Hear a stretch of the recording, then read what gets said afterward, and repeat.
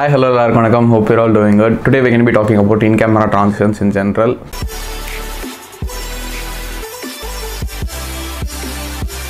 ஒரு கதை சொல்லிட்டா சார்.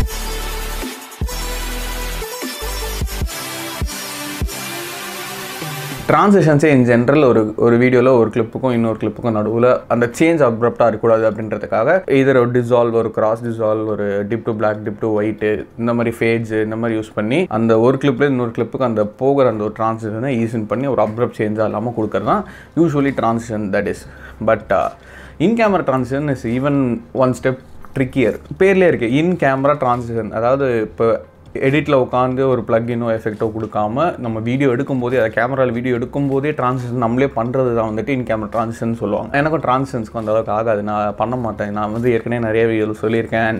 ட்ரான்சிஷனுக்காக நான் ஒரு வீடியோ ஃபஸ்ட்டு போட்டிருக்கேன் அப்படின்னு நினைக்கிறேன். I was talking about the stories behind transitions and why I don't use that.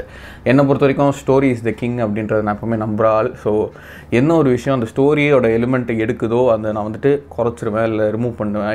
I never use over powering colour great, over powering transitions, over powering music, sound effect. எப்பவுமே அந்த story deliver ஆகணும். எனக்கு அது story தான் ப்ரையாரிட்டியாக இருக்கணும். But to be honest அது ஒரு இன்ட்ரெஸ்டிங்கான ஒரு வே. இன் கேமரா ட்ரான்சிஷன்ஸ் வந்து நம்ம நிறைய வீடியோஸ் வந்து இன்கார்பரேட் பண்ண ஆரம்பிச்சோம்னாலே நம்ம திங்கிங் ப்ராசஸ், ஒரு வீடியோ பிளான் பண்ணுற விதம், இந்த மாதிரி நிறைய விஷயங்கள் வந்து மாறும். ஸோ அதுக்காக வந்து இன் கேமரா ட்ரான்சிஷன்ஸ் ஒரு அழகான விதம். அது கற்றுக்கிறது, தெரிஞ்சு வச்சுக்கிறது ஒரு நல்ல ஒரு பெனிஃபிட்னு நான் பார்க்குறேன். ஸோ நான் கொஞ்சம் அப்பப்போ எங்கேயாச்சும் இன் கேமரா ட்ரான்சிஷன்ஸ் ஏதாவது பண்ணுவேன். ஸோ அந்த ஒரு நாலேஜ்லேருந்து let me tell a few aspects of in camera transitions. அவ்வளோதான்.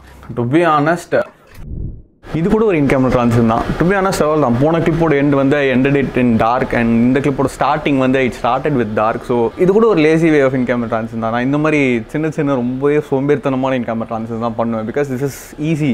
ரொம்ப யோசிக்க தேவையில்லை, ரொம்ப எடிட்டில் உட்காந்து பண்ணிக்கிட்டு இருக்க தேவையில்லை. ஸோ இந்த மாதிரியான லேசியான இன் கேமரா ட்ரான்சிஷன் தான் நிறைய நான் பண்ணுவேன். இது கூட ஒரு இன் கேமரா ட்ரான்சிஷன் சொல்கிறதுக்காக தான் வந்தேன். ஸோ நம்ம திருப்பி உள்ளே போவோம்.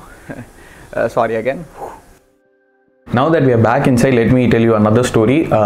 Another transition I used to do. I call this over the shoulder transition. என்னோட ரீல் ஆக்சுவலாக வந்துட்டு இந்த குலாப் ஜாமுன் வச்சு நான் ஒரு ரீல் ஒன்று பண்ணியிருந்திருப்பேன். நிறைய பேர் பார்த்துருப்பீங்களா தெரியல. பார்த்தாலும் அதை எத்தனை பேர் அப்படி நோட்டீஸ் பண்ணிங்க அப்படின்னு தெரியல. பிகாஸ் ஒரு 15 to 20 செகண்ட் ரீல்ன்றதால அதுக்கு பின்னாடி இருக்க ஸ்டோரி டெப்த்லாம் நிறைய பேர் பார்க்காம விட்டுருப்பீங்க. பட் த திங் வாஸ் எங்கள் அம்மா வந்து அன்றைக்கி வந்து இந்த குலாப் ஜாமுன் பண்ணுற இடம் வந்துட்டு வேறு ஒரு இடமா இருந்துச்சு. பட் அதை வந்துட்டு அடுப்பில் போடுற இடம் வந்து வாஸ் கிச்சன். ஸோ வேறு இடம் வந்துட்டு பக்கத்து கிளிப்பில் இருந்துச்சுன்னா ஒரு திடீர் சேஞ்சாக இருக்குமே அப்படின்றதுக்காக I did that over shoulder thing. வேர் அவங்க பண்ணிட்டு இருக்கிறத காட்டிட்டு I went from right to left covering a shoulder and ending the clip. And அடுத்த கிளிப்பில் வந்துட்டு I started from her shoulder, like from the shoulder திருப்பி ரைட் டு லெஃப்ட் அண்ட் அவங்க அடுப்பில் வந்து அது போட்டு எடுக்கிற மாதிரி ஒரு ஷார்ட் வச்சுருந்தேன். So that is what I call an in camera transition. அது வந்துட்டு 2 கிளிப் எடுத்து போட்டுட்டு அப்படியே ஜாயின் பண்ணி விட்டுட்டு அவ்வளோதான். இந்த ரைட் டு லெஃப்ட் திங் அப்படிங்கிறது வந்துட்டு நான் DaVinci Resolve இன்னொரு கிளிப்லேயே நான் உங்களுக்கு தெளிவாக காட்டுறேன். So let's get into DaVinci Resolve for now. என் புது பைக் வாங்கினோடனே நான் வந்து இன்ஸ்டாகிராமில் ஒரு ரீல் பண்ணியிருந்தேன். Like I had a volt bike which was almost 10 years old. நான் செகண்ட் ஹேண்ட்ஸில் ஒரு 5 வருஷமாக வச்சிருந்தேன் அந்த வண்டி ரொம்ப டேமேஜ் கண்டிஷனில், சாகர் கண்டிஷனில் இருந்ததுக்கப்புறம் ஐ updated to my Enfield now. இதுதான் என்னோட மெயின் ஸ்டோரி லைனாக இருந்துச்சு. என் பழைய வண்டியோட ரொம்ப துருப்பிடிச்சு போன பழைய பார்ட்ஸ் எல்லாமே வந்துட்டு சில கிளிப்ஸ் எல்லாம் எடுத்துகிட்டு, அதே மாதிரி என் புது வண்டி வந்தோடனே அதுலேயும் சில கிளிப்ஸ் எல்லாம் எடுத்துகிட்டு ரெண்டையும் காட்டணும், ரெண்டையும் சேர்த்து போட்டு ஒரு வீடியோ பண்ணணும். இதுதான் என்னோட ஸ்டோரியாக இருந்துச்சு. எனக்கு அந்த வீடியோ ரொம்ப பர்சனலி எனக்கு ரொம்ப பிடிக்கும். பிகாஸ் அந்த வீடியோவில் ஒரு ஃப்ளோ இருக்கும், அழகாக அந்த வீடியோ ஃப்ளோ ஆகும். பிகாஸ் இட் லிட்டரலி ஃப்ளோஸ் அப்படியே. அதுவும் அந்த வீடியோவில் அந்த ஃபர்ஸ்ட் அண்ட் செகண்ட் கிளிப் எனக்கு இப்போ அந்த வீடியோ அந்த 2 கிளிப் தான் என்னுடைய மை ஃபேவரட். அந்த வீடியோ ஸ்டார்டிங்லேருந்தே ஃப்ளோ ஆக ஆரம்பிக்கிறது எனக்கு தெரியும். ஒரு ஸ்பீட் ரேம் பண்ணும்போது சில விஷயங்கள் வந்துட்டு நோட்டீஸ் பண்ணணும், சில விஷயங்கள் மைண்டில் வச்சுக்கணும். அதில் வந்துட்டு the first thing is direction and speed. இப்போ இந்த 2 வீடியோவையும் பக்கத்தில் வச்சு பார்க்குறேன். when I'm moving front and back you can see that first clipல வந்துட்டு ஸ்டார்டிங் வந்துட்டு from top to bottom வருது. இதே செகண்ட் கிளிப் பார்த்தீங்கன்னா அதே from top to bottom போகுது. ஸோ இதுதான் மெயின் விஷயம். Make sure that you have a proper direction and speed control. First கிளிப்போட end, second கிளிப்போட starting, இதுதான் உங்கள் மைண்டில் இருக்கணும். ஸோ இப்போ ஃபர்ஸ்ட் கிளிப் வந்துட்டு நான் எடுத்துகிட்டு எண்டில் வந்துட்டு டாப் டு பாட்டம் போகிறேன்னா அடுத்த கிளிப் நான் ஸ்டார்ட் பண்ணும்போது டாப் டு பாட்டம் வரேன்னா இவ்வளோதான் மேட்ரு. இதுதான் மைண்டில் இருக்கணும் உங்களுக்கு. இப்போ இதை புரிச்ச உடனே நீங்கள் ஏதாவது ஒரு பாயிண்ட்டை செலக்ட் பண்ணிட்டு ஆட் ஸ்பீட் பாயிண்ட் கொடுத்துட்டு ஸ்பீட் இன்க்ரீஸ் பண்ணுறீங்க. அகேன் எங்கேயோ ஒரு பாயிண்ட் வச்சுட்டு ஸ்டார்டிங் ஆஃப் த கிளிப் அடுத்து ஸ்பீட் ரன் பண்ணுறீங்க, ரெண்டையும் சேர்க்குறீங்க. அவ்வளோதான். அந்த கிளிப் அப்படியே ஃப்ளோ ஆகும். அவ்வளோதான், அதுதான் சொல்ல வரேன். அண்ட் இந்த செகண்ட் கிளிப்பில் வந்துட்டு டக்குன்னு 800% to 100% அந்த இது தெரியும். நான் இது வந்து போன ஸ்பீட் ராம்பிங் வீடியோலையும் சொல்லியிருக்கேன். I have the Alt C as my ரீடைம் curve. ரீடைம் ஸ்பீடை செலக்ட் பண்ணிட்டு if you good is the speed ramp on both the clips, like ரெண்டுமே 800 to 100 இருக்குது, 100 to 800 இருக்குது. ஸோ அந்த ஒரு ட்ரான்சிஷனை வந்துட்டு இன்னும் கொஞ்சம் ஈஸ் பண்ணுறதுக்காக I will go and 3 times ஸ்பீடில் போயிட்டு ரெண்டுத்தையும் ஈஸ் பண்ணுறேன். இது வந்து அப் டவுன் இல்லாமல் ரைட் டு லெஃப்ட். நான் வந்து அந்த ஓவர் த ஷோல்டர் சொல்லியிருந்தேன், இப்போ புரிஞ்சிருக்கும் உங்களுக்கு மேபி. அதான் right to left again right to left, அதுதான் மைண்டில் வச்சுக்கணும். இப்போ நீங்கள் வந்து ஃபர்ஸ்ட் கிளிப் வந்துட்டு அப் டு டவுன் வந்துட்டு செகண்ட் கிளிப் டவுன்லேருந்து அப் வந்தீங்கன்னா அதுவும் ஆக்சுவலாக ஒரு ட்ரான்சிஷன் தான் இருக்கும். பட் ரொம்ப இந்த சீம்லெஸ்ஸான ட்ரான்சிஷன் சொல்லுவாங்கல்ல, that the transition that flows, அதுதான் வந்துட்டு make sure you have the direction in mind. நீங்கள் வந்து up to down first கிளிப்பில் முடிச்சிருக்கீங்கன்னா second clip வந்துட்டு அப் டு டவுன் வந்தீங்கன்னா தான் அந்த ஃப்ளோ அப்படியே இருக்கும். So that is the main thing to note, and the speed also. Like இப்போ first clip வந்துட்டு இப்போ ரெண்டுமே ஒரே ஸ்பீடில் இருந்துருக்கு, ரெண்டுமே ஒரே ஸ்பீடில் இருக்கிறதால அந்த ஃப்ளோ நீட்டாக இருக்குது. இப்போ வந்து வேறு ஸ்பீடில் இருந்துச்சுன்னா செட் ஆகாது. Same the second thing is exposure level balance இருக்கணும். எக்ஸ்போசர் ஒயிட் பேலன்ஸ் வந்துட்டு ரெண்டுத்துலையுமே ஒரே மாதிரி இருக்கணும். இன் ஜென்ரலில் தான் இந்த கிளிப் ஃபர்ஸ்ட் கிளிப்பும் செகண்ட் கிளிப்பும் ஒரே மாதிரி இருக்கணும். ஸோ தட் அந்த ட்ரான்சிஷன் வந்துட்டு உங்களுக்கு சீம்லெஸ்ஸாக இருக்கும், பளிச்சுன்னு வேறு சேஞ்ச் தெரியாது.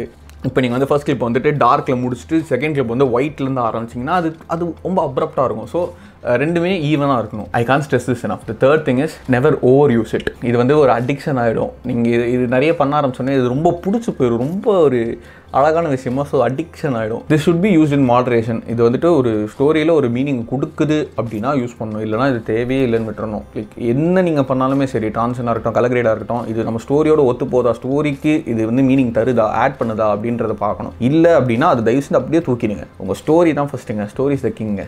ட்ரான்ஷன் வீடியோ போட்டுட்டு நான் ஸ்டோரியோட எசன்ஸ் தான் சொல்லிட்டு இருக்கேன், பிகாஸ் தட் இஸ் ட்ரூ.